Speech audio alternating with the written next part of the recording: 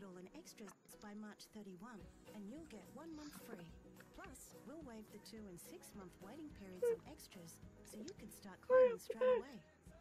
Why don't you skip ads anymore? I'm not gonna get ad blocked though because I want to support the developers. Oh my gosh! Only known about what's it from down there? Gaster, the man who speaks in hands and the royal scientist before Alphys, only known about through his 4 followers, only appear in certain timelines of the game. With him being shattered across time and space, he must share some connection with the other 2 characters. I think he has to.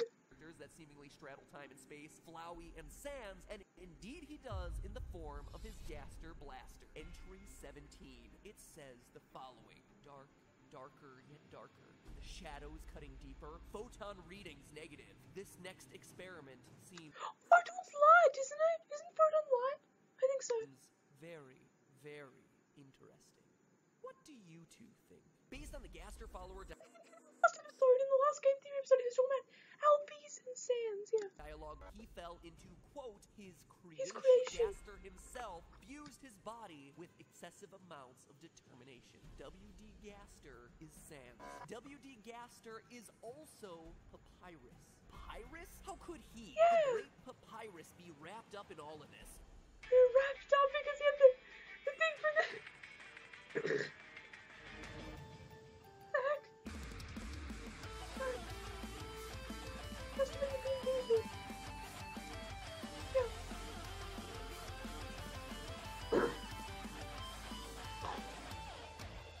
Hello, Internet! Welcome to Game Theory and to part 3 of the Who is Gaster trilogy. Last time I left you with an absurd claim that Sans and Papyrus are the 2 halves of Gaster's fractured brain. It is, without question, one of the most extreme claims that I've ever made in the history of this show. And I have claimed that the FNAF story has been wrapped up like no less than 5 times, so it's pretty bad. And so far I'd say I've done a fairly good job of covering the literal butt-ton of information on how Sans fits into all this. His connection with the True Lab, his knowledge of bending time and space, his desire to go back, his serif-laden font that appears when he falls asleep, his theme song's connection with Goner Kid, the Gaster Blasters, the secret room behind his house, the bros appearing out of nowhere to discover themselves, Sans' irrational hatred against his 2 halves to create a single entity. All of that. Do you see now why this had to be in 3 parts? And that's only a portion of everything that we've covered. But today, it's time to get scientific with the Skelebros. Because when you stop and look at some of the weird details that Toby Fox included about these 2 characters, you start to realize that their connection goes much deeper than just being mere brothers. Oh, and I'm not done. We're concluding this whole 3-episode series by revealing the fact that Papyrus isn't nearly as naive as he lets on. Sure,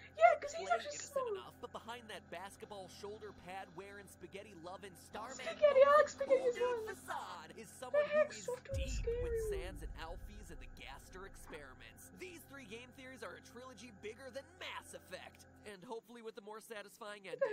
Star Children, really? Go home. You're drunk. And don't you dare for a second make Mass Effect Andromeda your sloppy seconds. It's coming out in March and we've barely seen anything about it. I am concerned. So I promised you science, and doggone it, we're gonna start with science. Specifically, the neuroscience of Undertale. Now, I'm pretty sure that you've probably heard the old adage by now that the 2 halves of the brain handle different parts of functioning. The left is analytical and the right is creative. Now, while this may not be 100% scientifically accurate, it does have some basis in scientific reality. In the late 1960s, a man named Roger Sperry wanted to explore the extent to which the 2 halves of the human brain could function independently. To do this, he took some volunteers and severed their corpus callosum, aka the nerve fibers that carry signals between the 2 halves of the brain. And that, ladies and gentlemen, is why you gotta read the fine print when you sell your body to science. Oh, hey, I'm just a college student in need of some extra date money. Cindy in women's studies. She's pretty cute. Welcome to the experiment, kid. We're cutting your brain in 2.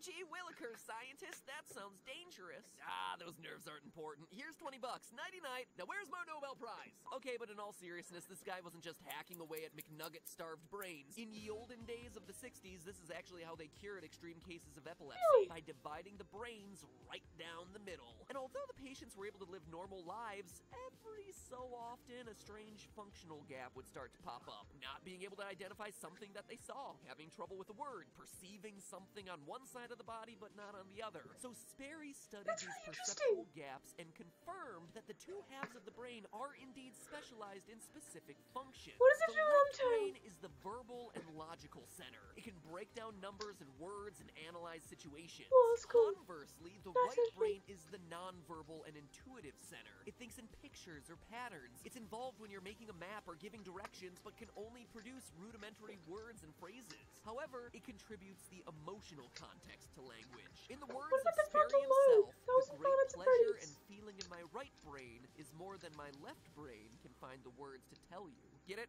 Because the right brain has feelings, but the left brain is the one who does all the Oh, talking. that's Anyway, funny. it'll all make sense when we look at how this applies to Gaster and the two Skelebros. Papyrus dreams big. He wants to capture Yeah, he humans wants to to impress be- Undyne wants and to wants to impress join Undyne. the Royal Guard. The Oh, cares what the in heck his is world weird? are whimsical. He likes japes and gags and even wears a caped costume at all times. Sans also mentions that Papyrus gets cranky without a bedtime story. He wears his emotions on his Starman-inspired sleeve, becoming flustered if the player even hints at flirting with him. Basically, Papyrus seems very emotionally He seems like a driven. teenager He's and very stuff, yeah. much the Well, like right brain. less than a Sans, teenager. on the other hand, seems a lot more analytical and logical than his brother. He's very sarcastic, dry, Yeah, witty, he's cool, clever. he's At funny. times, it's difficult to He's tell if he's XD. being serious or very, very threatening. He's also shown to be extremely intelligent. While Papyrus takes a little bit of time to figure out that the player's human, Sans sees it immediately. And in genocide runs, Sans sees through the player's facade for the monster that they are. He even asks them to continue pretending to be a human for Papyrus's sake. Sans, for all his joking, is very logical, That's interested weird. in That's a science weird and the face. time-space continuum, driven by reasoning. He's the left brain. And sure, those surface connections are all well and good, but I wouldn't be making this claim if it didn't go a whole lot deeper. So let's take a minute to look at the Skelebros puzzle section in Snowden. Throughout this iconic section of the game, Papyrus and Sans present you with various challenges to block your progress. What? Papyrus's I have theories about what's gonna happen. Okay, there's gonna be junior jumble. There's gonna be crosswords, and one of them's gonna be left side oriented, and one of them's gonna be right side oriented. There's gonna be crazy. challenges are all spatially you guys focused, gonna doing happen? things like forcing you to map out a walking path so as not to step on the same switch twice. Puzzles that require the right brain to solve. On the other hand, the one challenge that Sans presents you with, the Monster Kids word search, a language-based task, is one specifically oriented from the left brain. So are the left and right halves of your mind blown yet? Well, if not, it keeps going. One detail I always thought was weird was the game going out of its way to tell you which type of puzzle in the newspaper the two brothers find more difficult. Sans insists that the word search is harder, but Papyrus thinks that the word jumble is harder. A word jumble involves taking a series of letters, breaking them down, and rearranging them to find the words that's made of those letters. It makes sense then that Papyrus, as the right brain, would find it more difficult. It's about forming words, a specifically language-based process, and why Sans, as the left brain, would find it easier. On the other hand, a word search, while still a left brain activity, involves identifying already existing words within a giant collage of letters. Since it's just identifying patterns of existing letters, it would make sense why the creative pattern-based Papyrus would find that easier, and why Sans would think it's a bit harder than the jumble. It's crazy, right, how these details line up. But if that still wasn't enough, even the humor of these two matches up with their appropriate brain hemisphere. Papyrus, as the right brain, would be much more prone to physical comedy, his so-called japes. Sans, as the left brain and linguistics center, would get endless amounts of joy out of wordplay.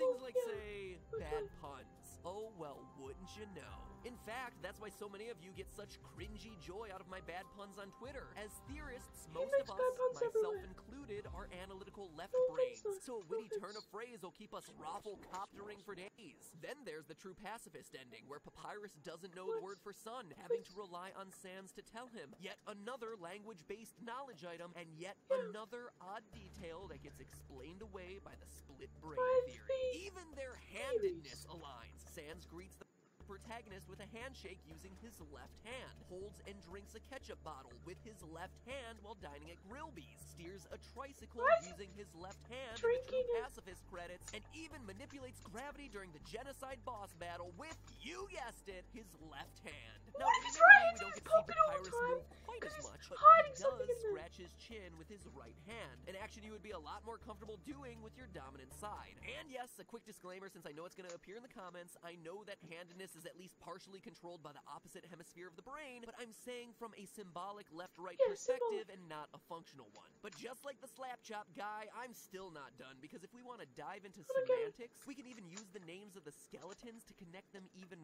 further. As we mentioned last episode, W.D. Gaster's name appears to be a combination of two different fonts, Wingdings and Aster. Wingdings is a completely silly font. It's got a joke, hands nearly and stuff. unreadable to anyone who doesn't know how to decode it. This lines up with the ridiculous, scheming Papyrus. Aster, on the other hand, is a very serious, very color between the lines, normal-looking font. And this lines up with Sans, who, despite his jokester appearance, is very serious underneath, casting judgment on you in the final minutes of the game, holding down multiple jobs, having some mysterious role in the determination experiment, being very focused into his research on the time-space continuum. So yeah, that's why I think the two halves of Gaster's mind are now embodied in the two Skelebros. When you actually take a step back and look at all the details that just fit into this theory, there's a lot of them. Their behavior fits unbelievably well. Their names and visual design are undeniably related. And in addition to everything else we've covered, the fact that the two brothers appeared out of nowhere and exist separately from the rest of the other monsters in Underground is also really telling. But it does leave us with one last question. Why would Sans be aware of their origins while Papyrus isn't? Papyrus seems ignorant to everything in the secret lab behind the house and didn't even know that Sans and Alphys had a history of working together. So why doesn't he have Gaster blasters or any knowledge of the time-space continuums? Anything like that? Well, who's to say he doesn't? For as innocent as he behaves, he's in just as deep as Sans. The evidence doesn't pop up too often, but every once in a while he'll slip and reveal just how much he really knows. First, similar to Sans, he clearly knows about different timelines and the ability to manipulate actions across them. After going to some extreme lengths across different saves and reloads to convince Sans that you're a time traveler, he finally gives you a key to his room to reveal the truth. Go in, and what you find will shock you. He tricks you into running on a treadmill. Funny, sure, but the real mind blow here is when Papyrus enters and asks, "Is Sans pranking you across time and space?" I hate it when he does that. So clearly he knows about Sans' timeline hopping and isn't weirded out by it. Then, in the true pacifist ending, Papyrus exclaims that this is the worst ending since he's not a royal guard. That's funny. But wait, what? Saying that this is the worst ending implies that he knows other endings are possible. It also implies that he said they could have been, like, that was the worst thing because everyone survived. What the heck?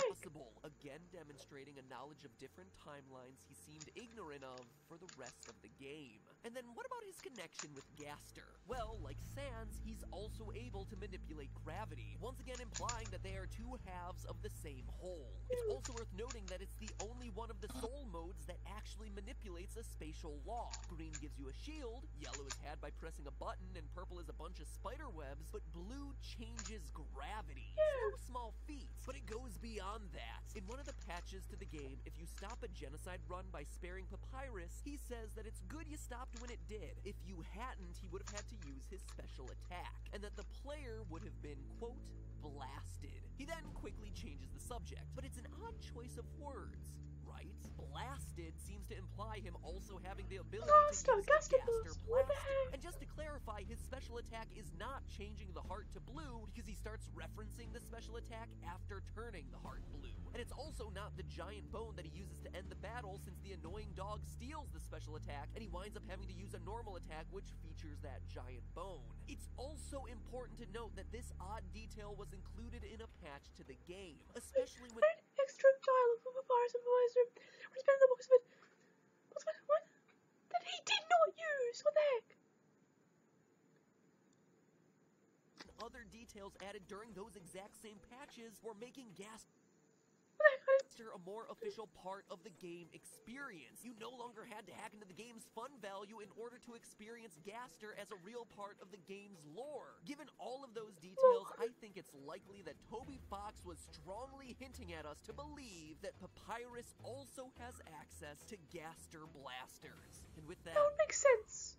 We've reached the end. Literally everything in 3 episodes that I could piece together about how all of these characters connect. And when I stopped and looked at all this evidence to write these episodes, the most sensible conclusion was one that I initially thought was absolutely absurd. That Sans and Papyrus are 2 halves of the Gaster whole. It was, quite honestly, the neuroscience bit and the fact that they appeared out of nowhere that sold me on it. Were they created when Gaster fell into his machine, or were they present throughout the whole series of experiments? It's not really clear. I personally like to think the former, but the pictures in Sans' laboratory of 3 smiling faces with the quote, "never forget," seems to imply the latter. Either way, this is how our story and the theory ends. Because as Toby Fox himself confirmed on Twitter, quote, "You've all seen the happiest outcome. Neither of them could fix the machine, no matter how hard they tried.